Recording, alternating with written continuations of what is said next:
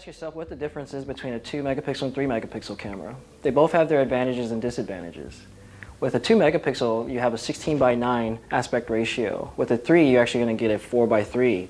So using the same lens, say a 2.8 millimeter on both of those cameras, you'll have 108 degrees field of view with a 2 megapixel versus a 98 degrees field of view with a 3 megapixel.